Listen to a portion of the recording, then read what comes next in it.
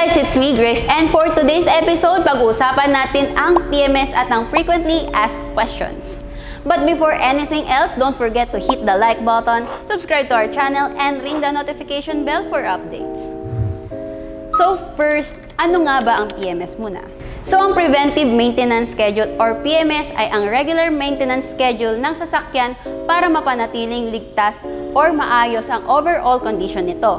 Mapiprevent nito ang any possible damages at mapapanatiling ligtas itong gamitin on the road. So ang usual question ng ating mga ka-MG, tuwing kailan nga ba ang PMS interval?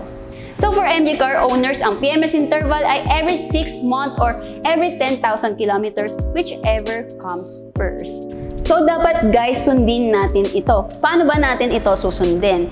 So dapat every 6 months or kung sa tingin nyo ay lumagpas na kayo sa 10,000 kilometers kahit wala pang 6 months, kailangan ay ipa-PMS na ito. Dahil it is whichever comes first. So guys, very important ito para sa warranty ng sasakyan.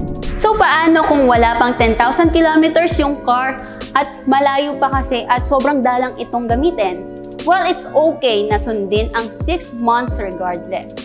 Yan, ang first PMS and ang second PMS ay for free lang at wala kayong anything na poproblemahin. Pero paano kung sumobra ng month? It's okay lang kung days or weeks lang pero hindi months. Dahil ang warranty ng MG ay 5 years kaya bawal kang makaskip nito or else ay possible na ma-void ang iyong warranty. So ang next question, kung free ang first and second PMS, magkano naman ang third PMS? Prices are subject to change pero ang price range ng third PMS ng MG ay around 5,000 to 6,000 pesos. At depende ito kung ano man ang posibleng idagdag sa PMS. Pero usually, ang third PMS included na ang oil filter, engine oil, oil drain plug, at brake cleaner. And dito rin sa third PMS, kina-check ang brake pads, rotor disc, at spark plugs.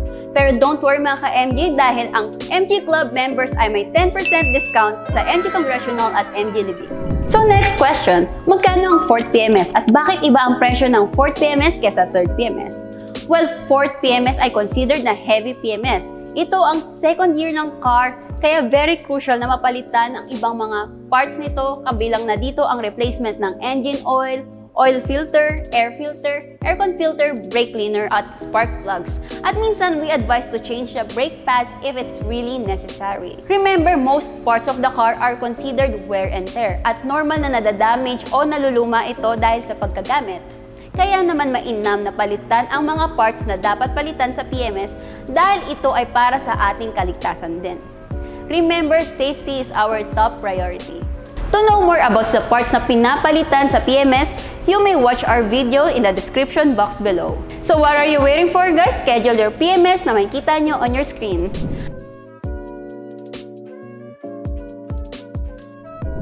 At ang maganda dito guys, sa lahat ng mga nagpapa-PMS, mayroong free Starbucks gift certificate. And for other concerns sa vehicle, like warranty claims, body repair, or insurance claim, you may call or text us or you may visit sa aming mga service centers na makikita nyo on your screen.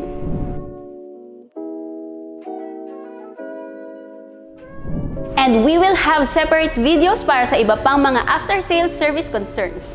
Do you have more questions about PMS? Just leave your comments in the comment section box below. And we will definitely answer all of it. And again, this is Grace and see you next time.